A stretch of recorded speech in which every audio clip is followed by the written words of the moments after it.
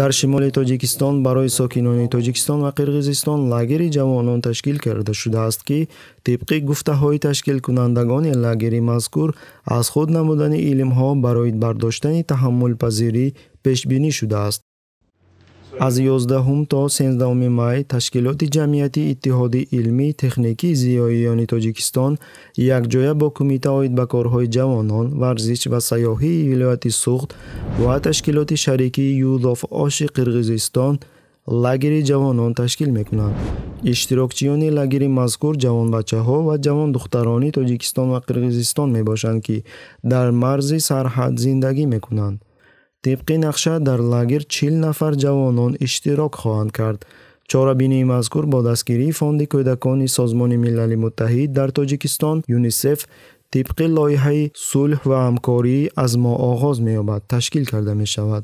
мавзӯи семинаре, ки дар лагер пешбинӣ карда шудааст, аз чизҳои зерин иборатанд: коммуникатсияи таъсирбахш ҳамчун асоси ҳамзистии осоишта, сулҳ ва ҳамзистии осоишта, таҳаммулпазирӣ ва сарҳадҳои он ва ғайра. блогери тоҷик Фирдавс Салимзода нақшаҳои мазкурро чунин маънӣ дод мекунад: таҳаммулпазирӣ ба ҷаҳонбинии дигаре, ба тарзи зиндагӣ ва ахлоқ шафқат кардан мебошад.